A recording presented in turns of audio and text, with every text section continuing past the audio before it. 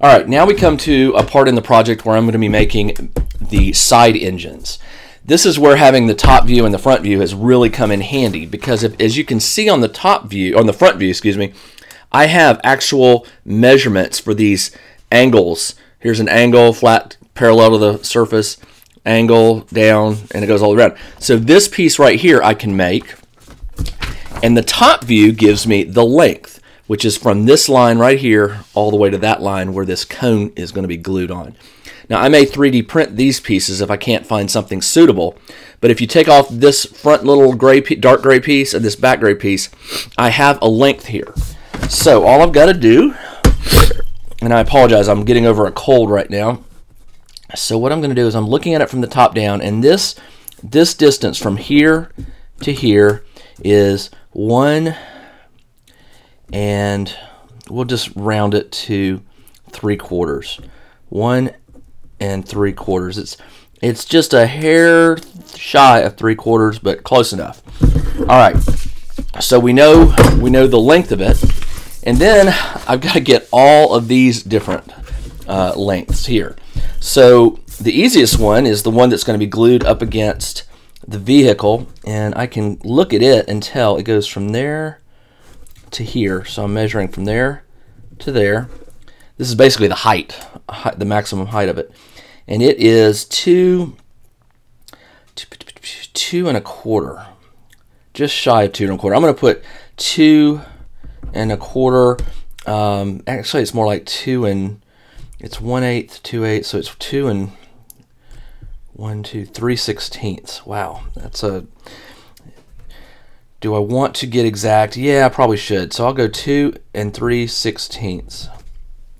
So that's 4/16. It's just a shy. So let me go. We'll keep going all the way around. This is 1 2 3/8, which means this also will be 3/8, and this should be 3/8. Yep. So I've got a bunch of those measurements. This one up top is 3/4. This one right here is 1 2 3 4 5/8. This angle right here is it's right between 3/8 and a 1/2 inch. I'm gonna put 3/8 to 1/2. I'll have to remember to cut that one unusual. And then this one is 3/4. All right, with all of those, what I'm gonna do is I'm gonna add them. I'm gonna add them up, and it's gonna give me a run that I can cut from the chipboard. Then I'm going to score on all these corners, or not all of them, most of them, and I'll be able to fold this as I need to. All right, so let's start with the big one here. We'll go, I'm just going to round. It's 2 1/4, so 2.25. Let me convert everything to eighths because there's a lot of things here. So this is 2 2/8. Then I've got 3/8. Then I've got 6/8. Another 3/8, 5/8. We'll just round to 3/8. 3/4 is 6/8. 3/8, and I forgot to measure this bottom right here, which will go from there to there, which is 1 1/4 plus a little fraction. Oh boy, 1/8, 2/8. 3/8, just shy of 1 3/8. So let's just put it in there. All right, what I'm going to do now is I've got all the measurements that go all the way around, and I also know that this length right here is 1 3/4. All right, 2 times that is 3.5 inches. I have a 3.5 inch wide piece right here. Yeah, this will make 2 of these. So what I'm going to do now is I need to cut these distances, not cut necessarily, I'm going to score them on here. And then I'll cut this piece in half, and I'll be able to fold these things up like a tube. All right, so let's start with the longest side, which I already determined is 2 1/4. It goes from this bottom right here up to that point right there. So 2 1/4 will be my first measurement. So I just got to make a line on here, 2 1/4, 2 1/4. Now I'm only going to score on this side when the fold or the point is going outward, like there. When the angle is like this, where the fold is going inward, I'll have to score on the back side of this. So I got to keep track of that. So here's how I'm going to do it. The first fold is an outside. It's a break fold like this. So to do that, I've just got to cut a 3/8 inch. Make a mark at 3/8 from this line. 1, 2, 3. 1, 2, 3. All right, now I'll score on both of these lines. And when I say score, I'm cutting through maybe half the distance of the chipboard. This is one of those times where it's just experience. You just have to sort of feel it, and you'll get to where you get pretty good at knowing when too deep is too deep. I find 3 good cuts is usually enough. See that? I will do this next line. And to keep things straight, what I'm going to do is I'm going to circle them as I have done the measurements. Now this 3/4 to this 3/8 is an outside point. So again, no big deal. I will measure 3/4 from this second line. 3/4 is 6/8. So I'll go 1, 2, 3, 4, 5, 6. Is that right? 1, 2, 3, 4, 5, 6. Yep. Flip it over here. 1, 2, 3, 4, 5, 6. Another cut. This 3/8 is going to be an outside bend again, so I can measure 3/8 from that line, that new line I just made. 1, 2, 3. Flip it over here. 1, 2, 3. Now I can do 2 more scores.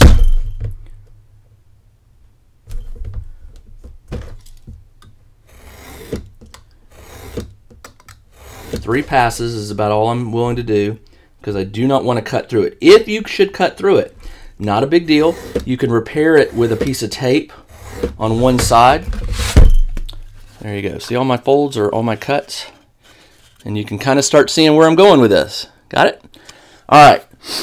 Flatten it back out. Now, the next one, I'm going to go in 5/8 and then 3/8, but this is an inside corner, like this. So I'll have to score this on the back side. So here's how I'm going to do it. I'm going to go ahead and measure that 5/8 line, which will be right 1, 2, 3, 4, 5, right here. 1, 2, 3, 4, 5, right here. And I'm going to continue these lines on the back side. I have to make a little mark, and I can see them. Yep. So what I'm going to do now is I'm going to score there on this side.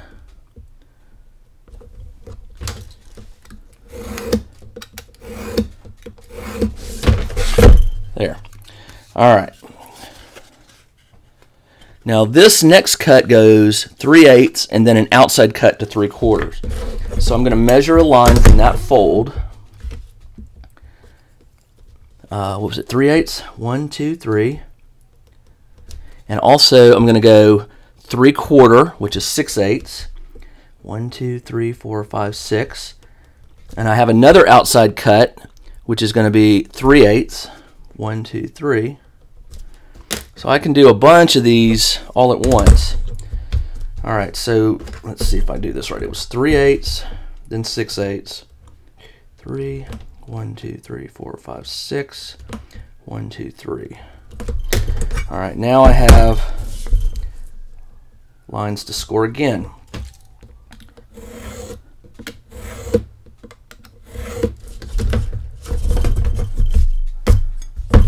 And let's do this 3/4 line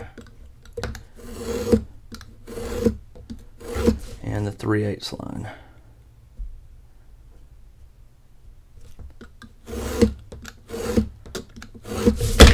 All right, lots of cuts. All right, can you start to see? Are you starting to see it now? It's starting to mimic that shape. Let's see.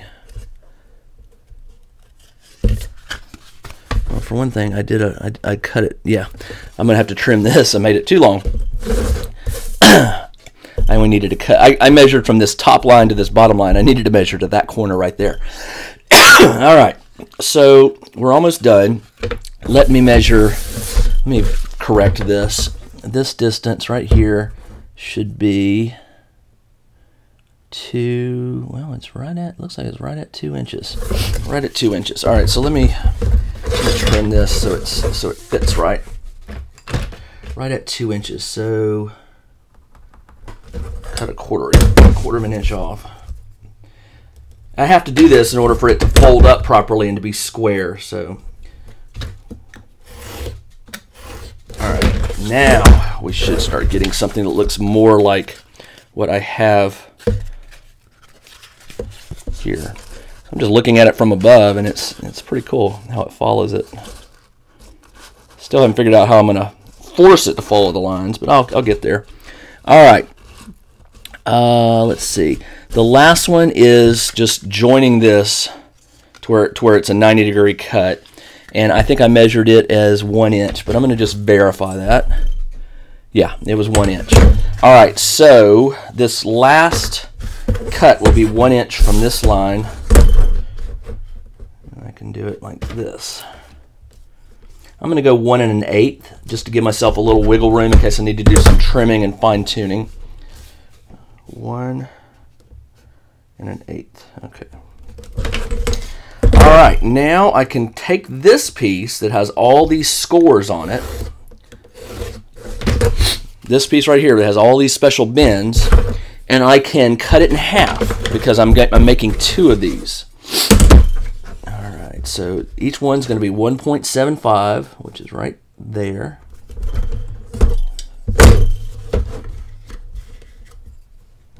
.75. All right, almost there. And then I cut this piece in half.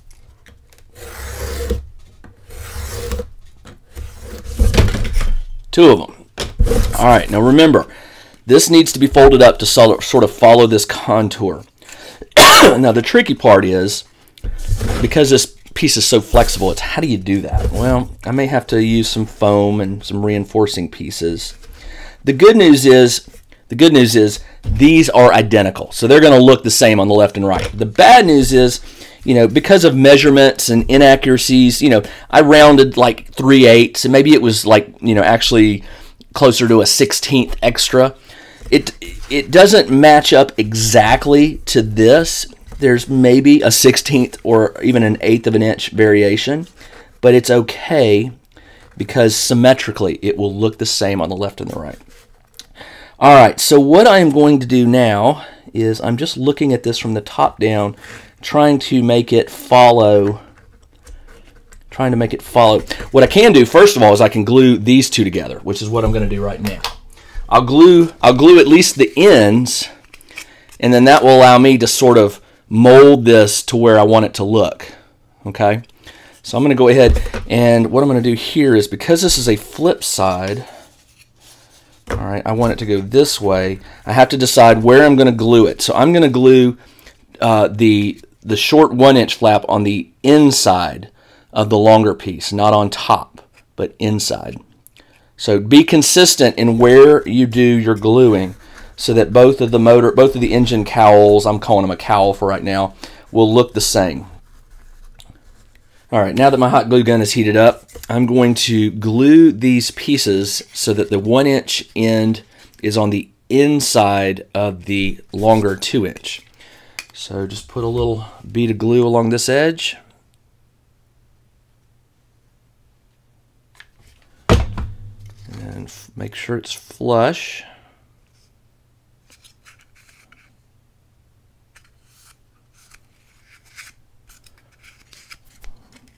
All right, I'm going to go ahead and glue both of them just so I don't forget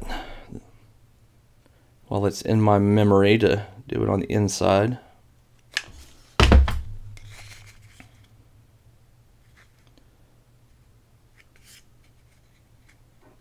All right, so there we go, two engine cowls. Now, you can see that these are very flexible, and it's going to be tricky to, there are two sides that need to be parallel to this back. It's this face right there and this face right there. So I can sort of force them. I can hold my fingers in such a way to see what it looks like, and I can actually force it to get square, or as close to it as possible.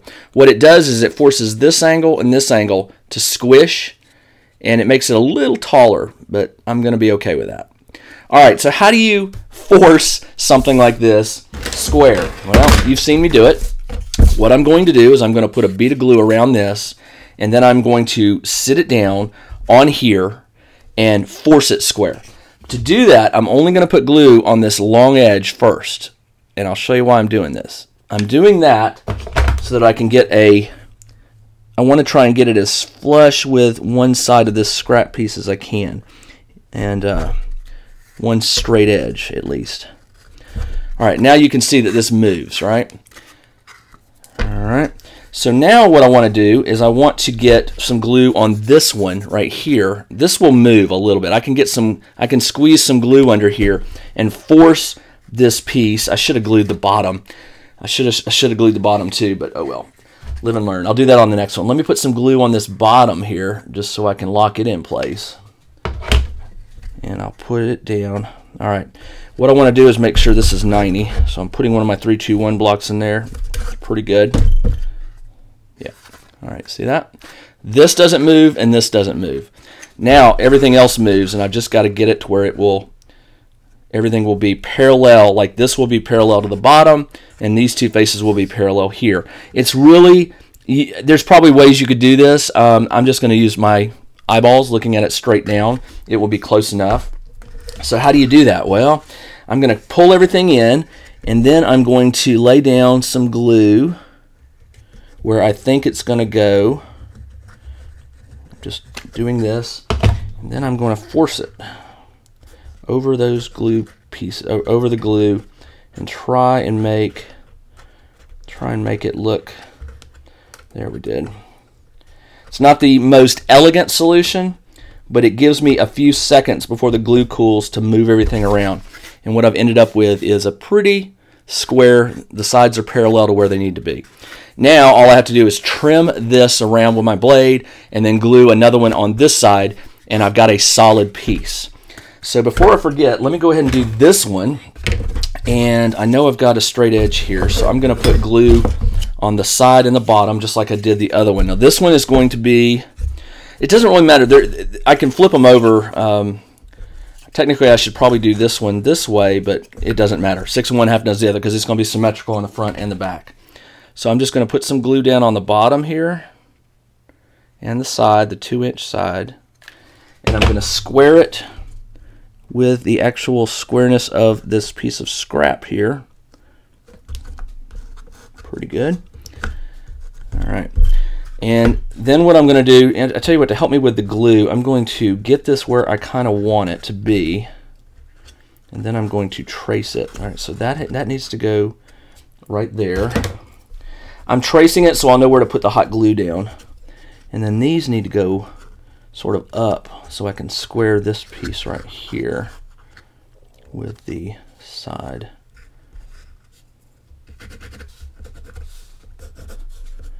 All right, there we go. So what I can do is curl this in. I've got a line to follow to put a bead of glue down. Need some more hot glue sticks. And this will give me just enough cooling time that I can sort of force it all into place. All right, get up there. You get there. Get there. Oops, come on. And that's going to be as good as I can get it, I think. Right there. All right, so this one's dry, so let me go ahead and trim it out. And you can just follow the blade, you know, use the angles to follow the sides you need just to trim it flush. Your fingers are on the inside of the cowls, so they're sort of protected. All right.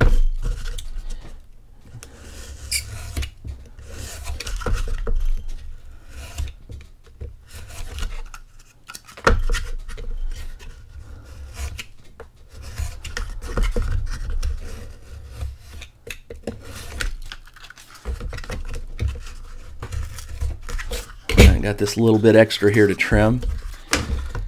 And I went a little heavy with the glue, so I'm having to cut through quite a bit of glue.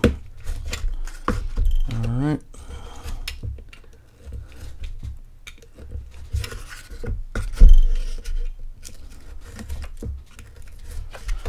There we go. All right, it came loose a little bit, but that's okay. I'm just going to fill some of the hot spots with, or some of the gaps with hot glue. Press it down and then wipe it off with my finger. Ow! That's hot. And that will hopefully seal it. There we go. Just like that. I always jump the gun and wipe it too soon. Too soon. The other thing you can do if you want is you can put a little some glue on the inside here, which is probably what I'm going to do. It's kind of hard to get the needle down in there, but I can use gravity and drop some glue down in there. That's what I'm doing. I'm just letting the glue fall down and cover some of those connections I made. There we go. Not ideal. I don't know if you can see in there. Yeah, see the mess of glue? That'll just strengthen the edge here. All right.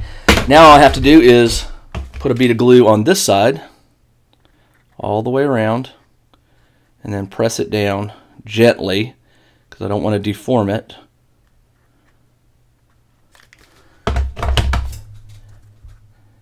Just let it drop, give it a little press, and let that cool. And I'll have that one done in a minute. Let's go ahead and do this one, cut this one out. This one I didn't have so much glue, which is a good thing. I'm just loosening this one from this piece so I can better move it around. Alright. Did pretty good on the flush side there. Oop. Alright.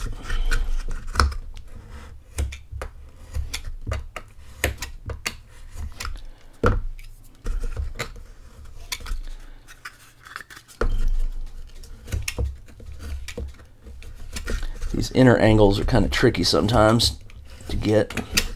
Just put your fingers inside so you don't get them cut. And then just press down on that back piece. There we go. And you end up with a piece that's pretty flush. I missed a piece right here. Ah! Again, you got to be careful. You cut it too much and you end up breaking it off. So I'm going to repair that. A little bit of glue. And then like the other one, I'm just going to drop some glue down in here just to strengthen. I'm actually just letting it fall down in there and get in those corners. There we go. All right, and then last but not least, let's glue this one down.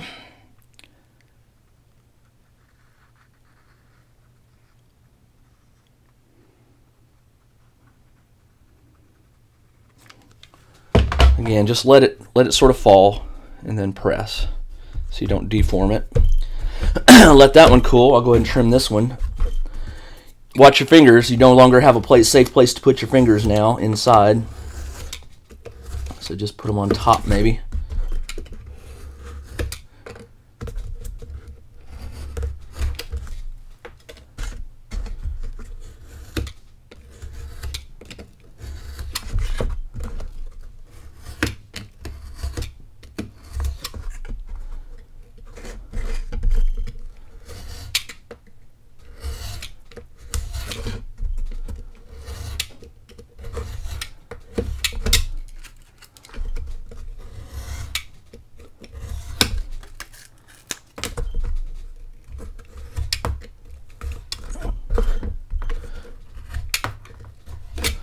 All right, one engine cowling completely, and you know this is going to go on the side like so.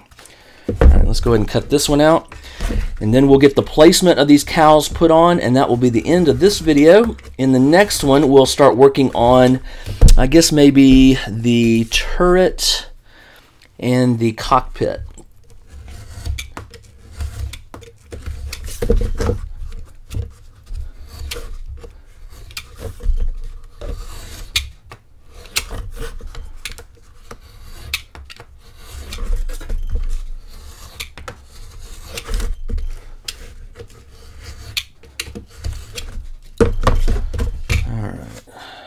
sure this one's all flush.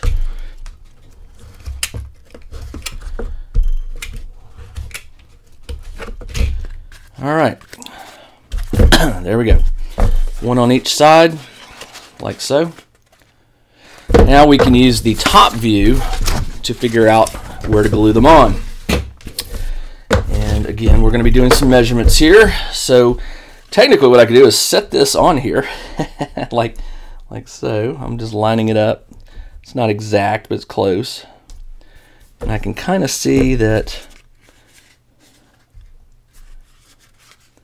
Wow,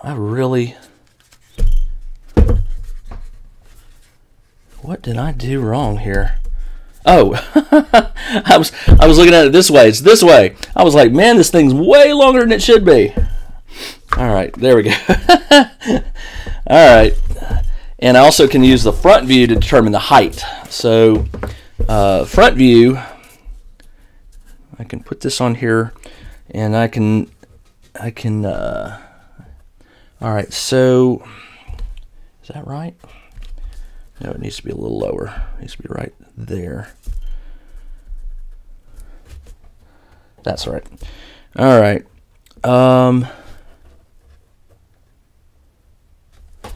Okay. Now, what am I doing wrong here? This was the top for the turret. That's right. Okay, so that goes there. I'm just looking at it. So I need to draw a line so I can measure. So it's kind of right there. That will be, I need to measure this distance right there, and then that line will go flush with this line. Is that right? Yep. All right, so that will give me the height this way. Now I need to get the front and back.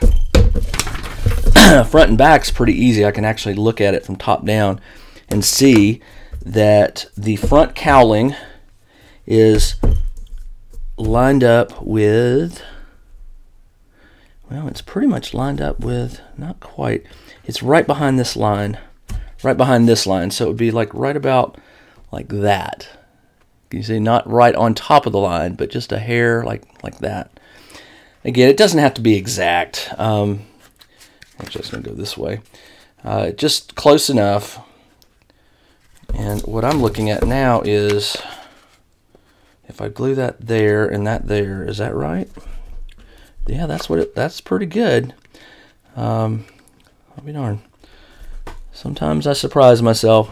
Look at that. Not too bad. Pretty darn accurate. All right, so what I can do is I can, I'll be darned. I mean, I can even use this as a guide. Just hold it on there. Talking to myself. Sorry, guys. All right, so yeah, I can do that.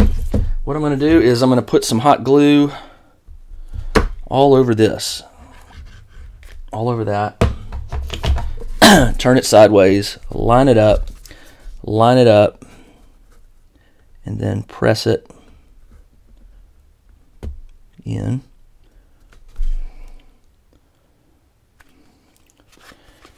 Not bad. And do this side.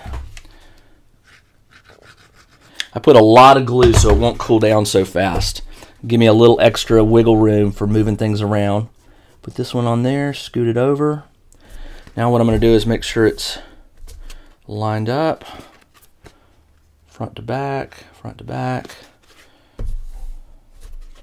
Set it on here. I'm just making sure everything looks square. That's about as good as I'm going to get it. All right, there we go. Can you see it starting to come together?